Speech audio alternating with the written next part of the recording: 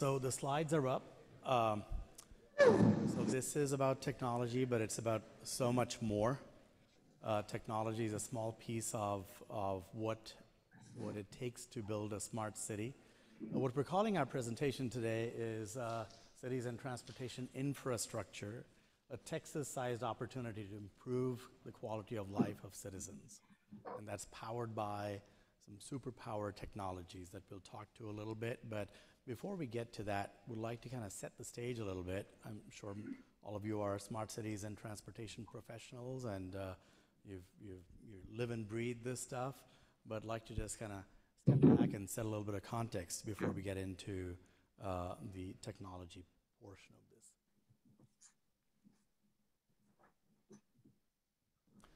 Okay, so this chart sort of shows the growth of population over time. You'll see the hockey stick there. Well, actually, okay, there you go. So the hockey stick there that happened around, it's coming in and out. Okay, around the 1600s, and there's this sharp uptick in how many of us occupy the globe. So it took us about a couple of 100,000 years, is what they tell me, for humanity to get to the first billion people on Earth. From there, it went up pretty rapidly. Let's see. I don't know if the clicker is working here. Yeah. Okay, user error.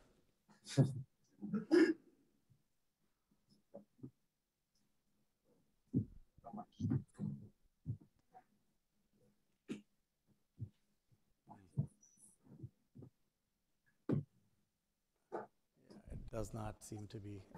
There you go. Okay. All right. So it took a couple of 100,000 years to get to the first billion. The second and third billion happened in 123 years and 33 years, respectively. There's more and more of us on the planet. So that's great. There's a lot of people. This also implies that cities have grown in terms of the number of cities, the size of cities. 6 cities with 1 million plus people in the 1500s, going to 12 cities in the 1800s, 488 cities with 1 million plus population. So you start to see the scale and just the enormity of sort of some of the challenges as well as the opportunities that are in front of us with this spectacular growth. So that growth brings challenges. So we're all familiar with a lot of the challenges that we face in cities related to congestion, related to safety, related to environmental concerns. So traffic jams and just air pollution. My understanding is that about 70 to 80% of people on the globe living in cities are exposed to air pollution levels that are higher than what environmental agencies recommend. So it's lots of challenges in front of us.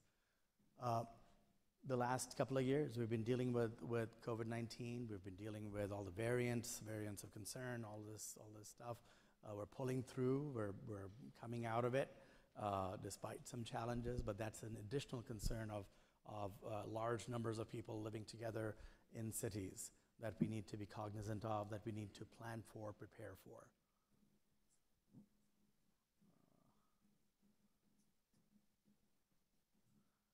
However, you still have a huge appeal that cities hold for people.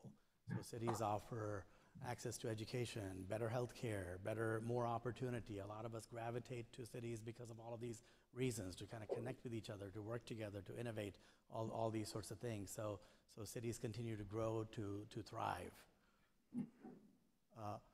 Now, the challenges in front of us, sort of the good news is that globally, the governments and just organizations, the EU, the US, China, India, these are some numbers that are related to investment in infrastructure that's expected and has been approved in these different parts of the world.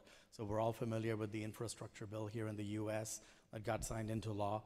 We're all excited about the opportunity that it presents to folks in the smart cities and transportation sort of space. You could think of it as, we were talking about it the other day, and a colleague of mine described it as a once in a generation, once in a career type of opportunity to improve outcomes, to improve lives.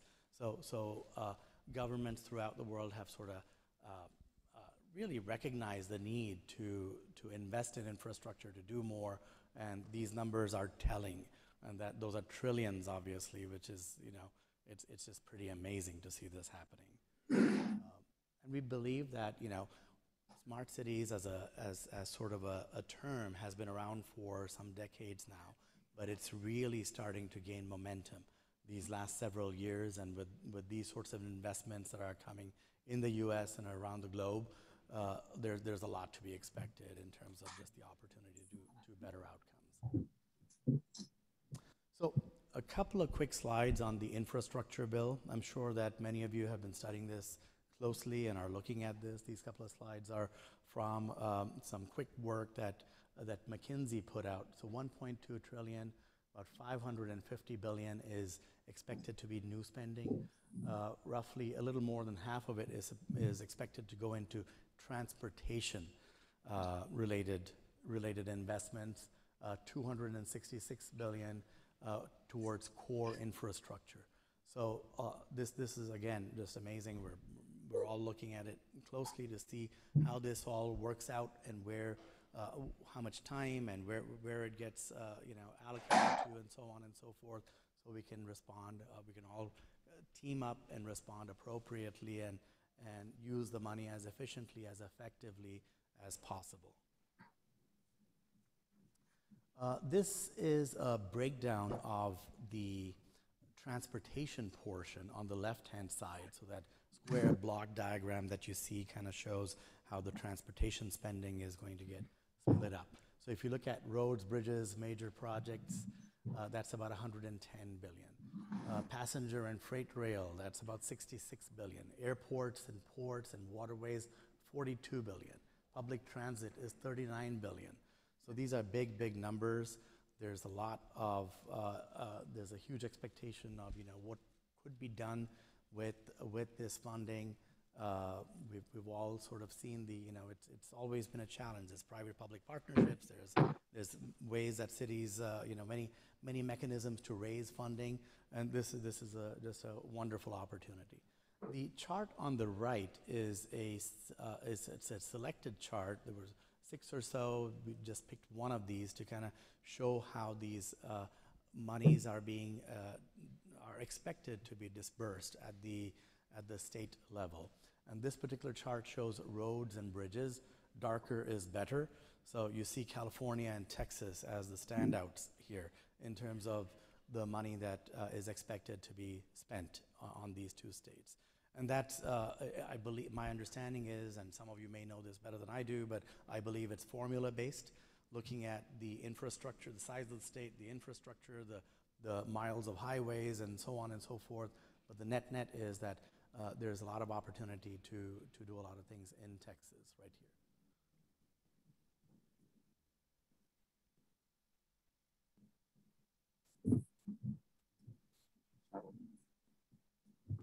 PowerPoint likes this slide.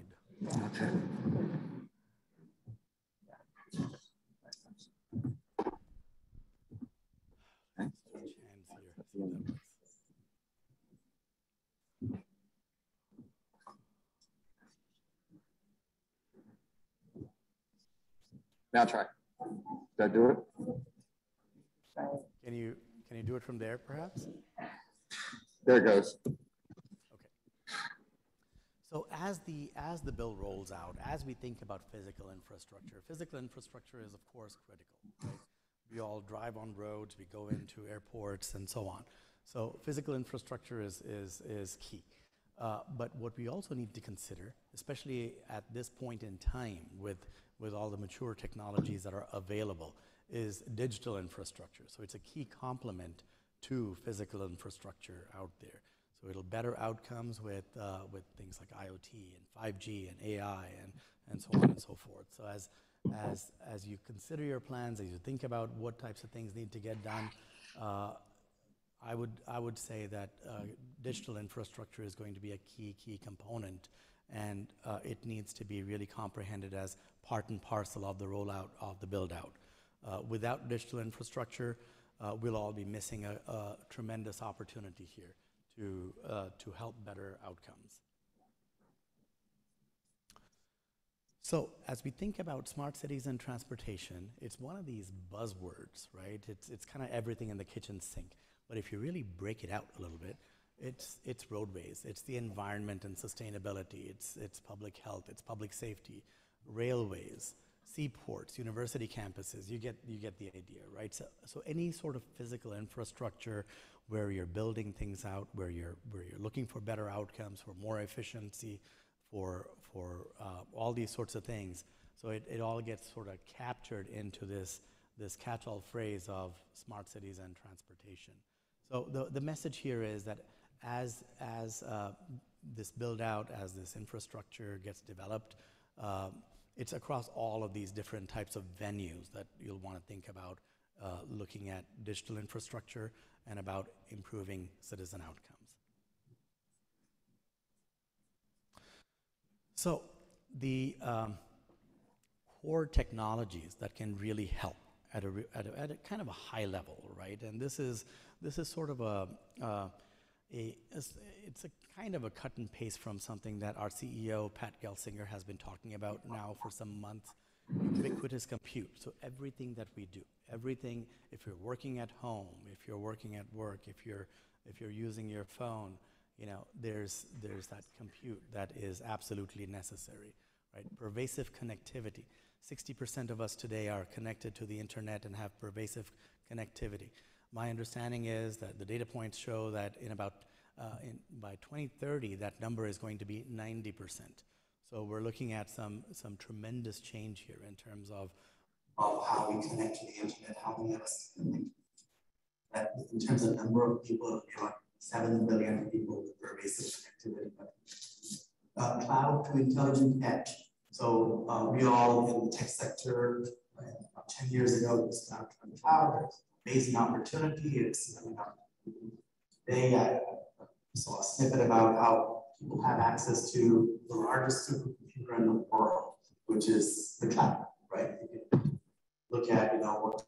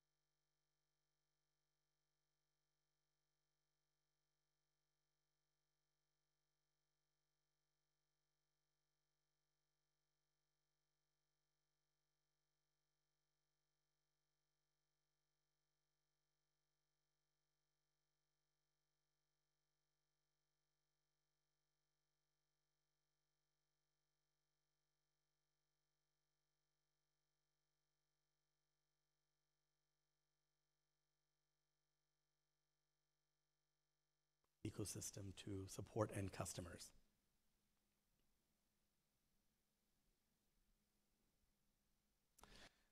So this is a little data point that we actually pulled together for this particular talk. So AI yesterday and today. So again, AI has been around for a long time. 2011. This is to me, this was interesting as we were working on putting this together. So in 2011, for the first time, an AI-based neural network recognized traffic signals better than human beings, all better by 0.24%. So was just on par or slightly better than the human eye, than the human brain could perceive these traffic signs, right? That was 2011. Now today, and this is a Phoenix example, AI is powering their traffic intersections, 40% reduction in vehicle delays, real-time road and asset tracking, safer, more efficient intersections, and lower fatalities. So it's, yes, I can do that. Okay, people in the room, you might want to just cover your ears in the meantime. Okay, so the point is, it's just a tremendous rate of change in a decade to see this sort of change that has been brought about with technology, right? And specifically around AI. So underneath all of this technology, underneath these solutions, the end-to-end solutions, the offerings from our partners, from OEMs, et cetera, there's Intel ingredients, and these ingredients are offered from end to end. So from the edge to the network core to the cloud. And we believe that we offer them with performance, with security, scalability, reliability that you've all come to sort of expect, right? And it's an Intel presentation. We got to talk about Moore's Law. So Moore's Law, there's this continued sort of, every year and a half, right? About a year and a half, you see this huge improvement. And if it was any other industry, you'd see huge commensurate price increases, but you don't see that. You see these tremendous leaps in the capability that is offered through technology. And you see all those technologies down there. Those are all offered through Intel, and again, taken into boxes. Those boxes are stitched together into end-to-end solutions. You layer up software on top of it, and there you have it. You have a deployable solution. This is especially true of the smart cities and transportation space, but broadly in other segments as well. It really takes a village. So no one company can come in and just solve it all, right? And deploy solutions that fit the bill, that allow you to accomplish the objectives that you've set out to accomplish, to better citizen outcomes and all that sort of stuff. So if you look at this chart on the left, it's all you have the solution, the technology stack, right? Silicon hardware, operating system, networking, orchestration software, data platforms, applications. It's the usual, you see different versions of this, but the net is that you have all these different pieces. Now these pieces, we are proud to have a robust ecosystem of system integrators, of OEMs and ODMs, telecoms providers, ISVs, and CSPs that really collaborate, that team up, that work with end customers to deliver these outcomes.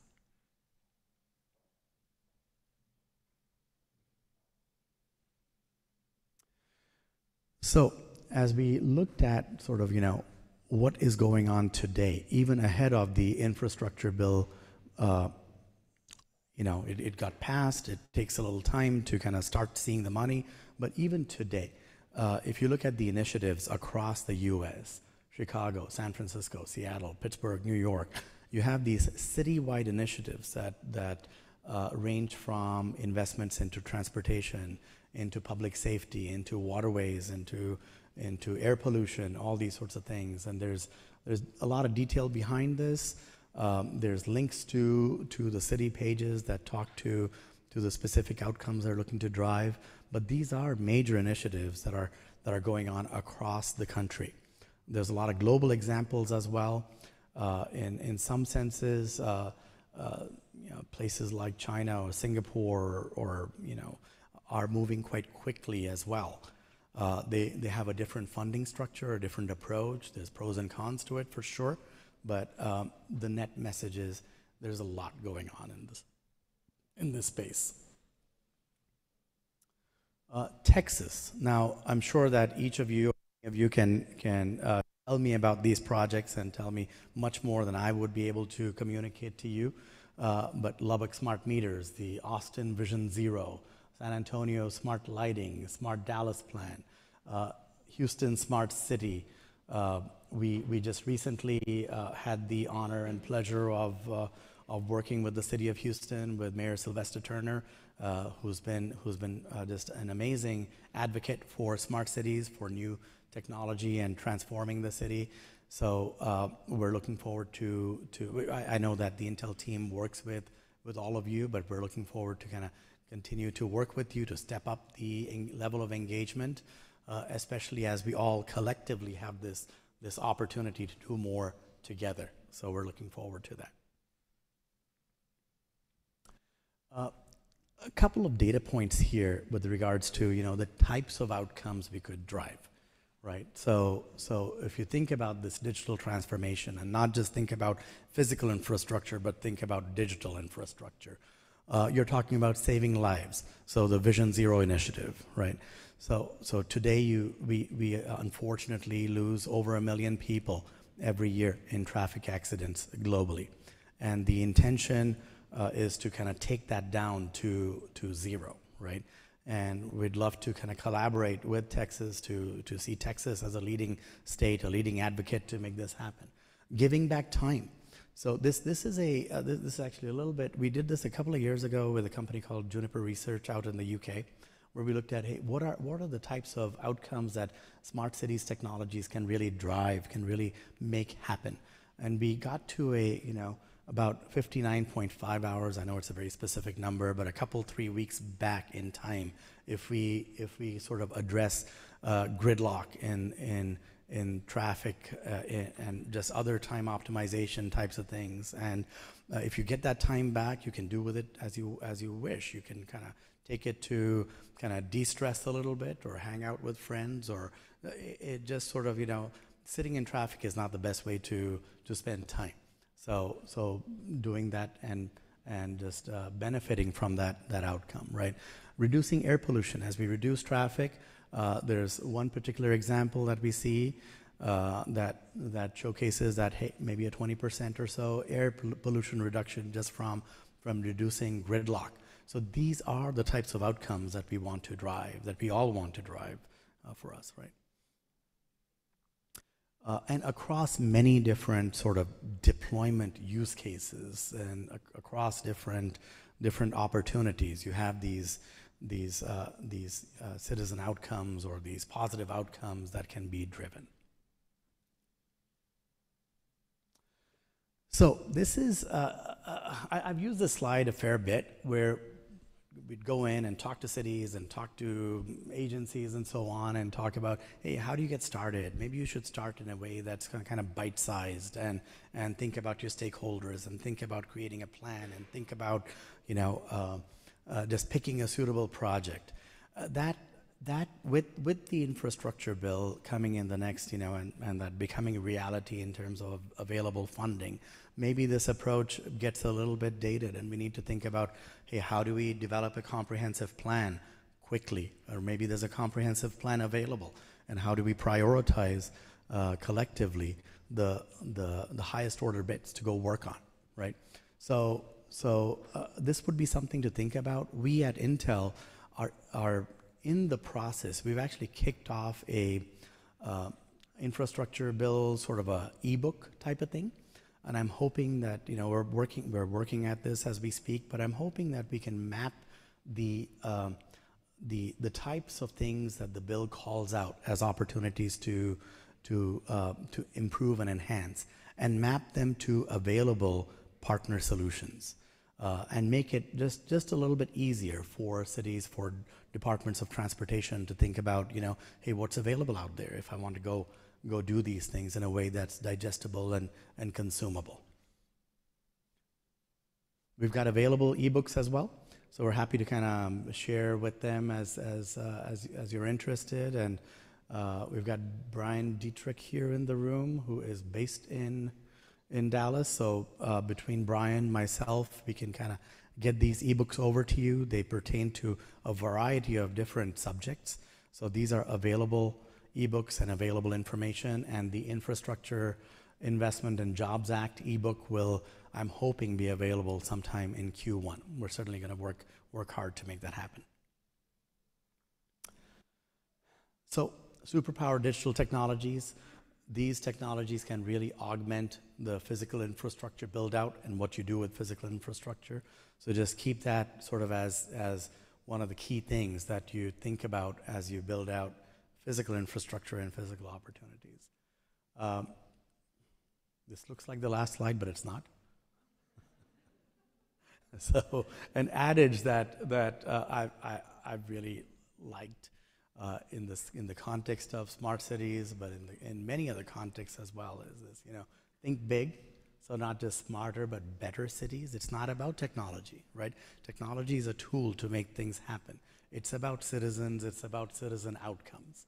So think big. Have that big vision, right? But start small. Now you may not need to start small anymore because of all this funding coming about. But start small with projects and opportunities to kind of get rolling. But move fast and iterate and course correct as needed, because it's hard to kind of get it right, get it perfect the first time around. So this is sort of how we are shaping up our business. This is what we talk about with partners and with customers as we look at the strategic sort of, how do we get going in creating better, smarter cities. So with that, thank you so much. I really appreciate the opportunity, and thanks for having us here. And again, it's a pleasure to be in Austin and to be face-to-face after quite a while. So thank you.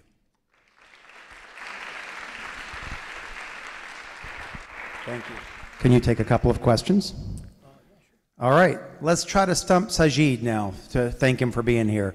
Couple of questions we can take before we start the next event. Yeah. You can direct all the questions to Max. Max is on my team, and he takes questions.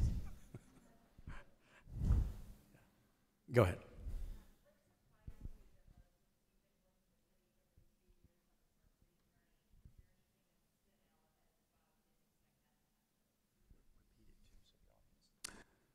So the question was, what may have surprised us as we embarked on this smart cities journey, and I've been working in this space personally for about 5 years. It's a great question, right? So the huge sort of externality that happened, right, is COVID, and so that was a huge shock. How that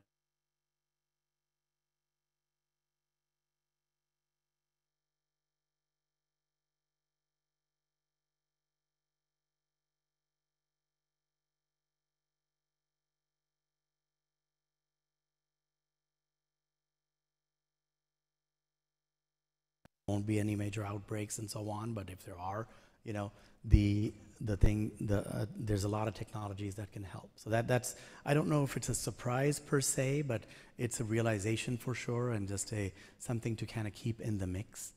Another piece that might be something that I hadn't quite expected, right? There's this leapfrogging in certain parts of the world in terms of technology deployment. And again, it's not all good, because there's a lot of things, there's a lot of reasons why we move in a little more of a deliberate pace in the States. And there's a lot of goodness to that as well. But it's something to think about, right? That when I first started in this space, that was a little bit surprising to me. The speed and the single-mindedness with which certain parts of the world are moving forward in this space.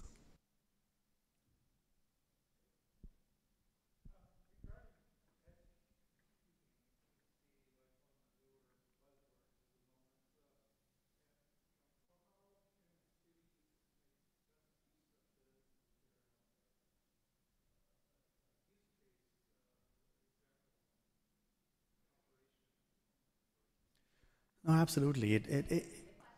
Yes, yes.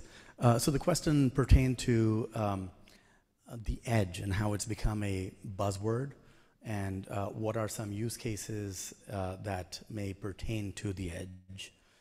So it certainly has become a buzzword, that's for sure. Tends to happen in the tech sector, right? It's one thing or the other or something else, right? And the edge does have a lot of, just cachet today, right? And people like to talk about the edge. But there's a reason why, right? So there was the cloud, but you have so many high latency or low latency rather use cases that are out there, right? So pertaining to traffic especially, right? So monitoring pedestrian safety, for example, that really requires sort of that low latency type of a response. There's many others as well, and what's really changed is the capabilities, right? So I'm with Intel, so take this and sort of interpret it the way you would like. but the capabilities in the silicon have grown so tremendously that offer up this opportunity to really deploy these edge capabilities anywhere you want at a interesting price point that allow for these use cases to get deployed. So the edge, in our mind, is real. The opportunity is real, and computing will go from cloud to edge. The cloud's going to remain really a very, very robust, huge opportunity to benefit, but the edge is real as well. And Sajid, I'd like to add on to that a little bit. Yes. So wearing my day job hat at Dell Technologies, we have a strong edge computing strategy as well. And as Sajid said, sometimes it's a question of literally it's latency. The nanoseconds matter. You don't want the cloud having to make the decision whether to stop the autonomous vehicle. The vehicle needs to make that decision as soon as it gets the data on there's an obstruction ahead, right? The latency to connect to that cloud, it make the decision, infer what you should do, and then relay it back. That could be life and death. So there are some strict latency ones. There's also some cost ones. Sometimes it is cheaper to deploy many edge devices, computing devices, than just edge sensors and a centralized computing thing. There are also some resiliency issues there as well, where you may want distributed edge computing devices for resiliency, so you don't have one decision point going down.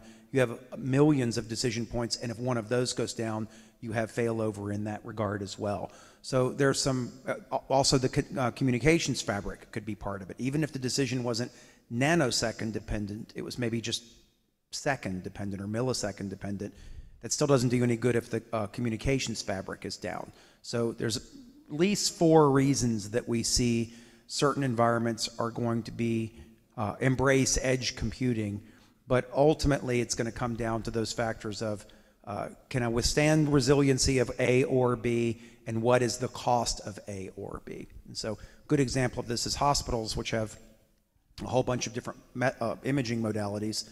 And should they send the images to the cloud to be analyzed and then receive the results back? Or should they analyze them at the hospital right where they collect? And it's actually a trickier question than you think, because for an x-ray, I mean, when's the last time your doctor needed the x-ray result in a nanosecond, right? They still have to walk down the hallway anyway, so they don't need it in a nanosecond. Cloud might be better, but for precision surgery kinds of things, well, then it matters. Then edge matters more. So there's a lot of situations where there are real concrete differences and others where it's more of an optimization. We probably should wrap there. Sajid, can you stay around and talk to people at the next break? Yeah, we'll be leaving in a few minutes, though. Oh, okay. A little bit, but you can certainly reach back out to us and have a quick discussion here with a few folks, and we'll try to stick around for a bit. And Sajid's colleague, Brian Dietrich, is right here in front. He's a member of the Austin Smart City Alliance Board of Directors, too, and he's going to be here the rest of the afternoon, Brian? Great. All right. Thank you very much, Sajid. One more round of applause for